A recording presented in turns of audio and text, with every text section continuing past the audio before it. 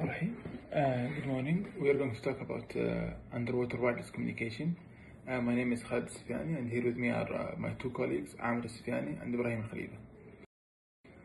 Before we start this presentation, we need to talk ourselves, why do we need underwater wireless communication in the first place? We need underwater wireless communication for oceanography studies, offshore oil exploration, study of underwater organisms, remotely operated vehicle, or we can call them water drones, underwater oil pipe inspection, underwater sensor networks, and in the future we might use them for underwater data center. This is a quick video 2 months ago of Project NARIC, which is a Microsoft Cloud data center in Scotland. It's a really cool project. You should read more about it. You might already know that we have underwater wireless communication, but how is it done and what are its weaknesses? In the old underwater wireless communication systems, they use sound or acoustic waves to transfer data. They are only limited to 100 kHz because of attenuation with distance, and they have slow propagation, so it will have a large time delay. So can we use radio frequency communication, which is RF communication? RF communication is limited due to conductivity of seawater, and transmission for long distances is not feasible.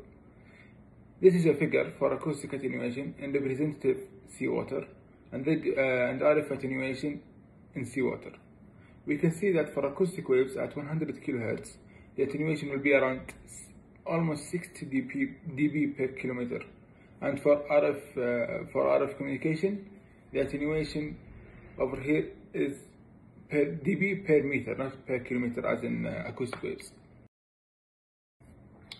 So what's the solution?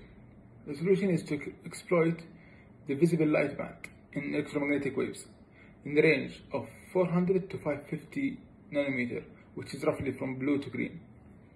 We use this range because of seawater's low absorption of visible light at that range, as shown in this figure. We can see clearly that blue is has lowest absorption, and green has a bit higher than blue. And from this figure we can see that optical channel has a much higher bandwidth than acoustic channel, which will result in much higher data rates. So I'll leave the next slides for my colleague Ibrahim Alkhalifa. Thank you.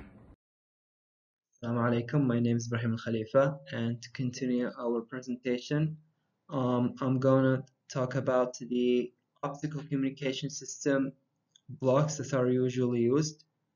So here we have a data stream coming in, and it's going to modulate the carrier, which is light in our case, and then the light source will emit the carrier into the channel, and then we have the receiver here. The light source could be an LED, which is usually used for short distances, or it could be a laser diode, which would give better performance and higher speeds. So just like in wireless electric communication, we have several challenges, and in the optical case, they are absorption, scattering, and turbulence. In this graph, we have on the y-axis the transmittance, which is the received over the transmitted optical power, plotted against distance for different wavelengths. So we see that as the distance increases, the received power decreases, and we can also see that the lower the wavelength or the higher the frequency, the better performance that we're gonna have with distance. This second graph shows how the attenuation varies with wavelength for different geographical regions. So the difference between these regions is the amount of particles that are in the water. So open ocean has the minimum amount of particles, meaning it's more clear, and therefore we have the least attenuation level, whereas in the turbid harbor we have the max amounts between these three regions of particles, and therefore it has a high attenuation level. Assalamu alaikum, my name is Amer Alsufyani. Today I will talk about the experimentation and future parts of this technology. As you can see, this is a new technology and we might not see this technology being deployed in the next 10 years, but there are experiments being conducted by King Abdullah University of Science and Technology. They managed to have 2.3 gigabit per second over a transmission distance of 7 meters and also 1.5 gigabit per second over a transmission distance of 20 meters, and this figure shows how the experiment is being done and the future of this technology. Underwater wireless optical communication is a new technology and it needs time to be implemented. So here are some possible future uses for this amazing technology.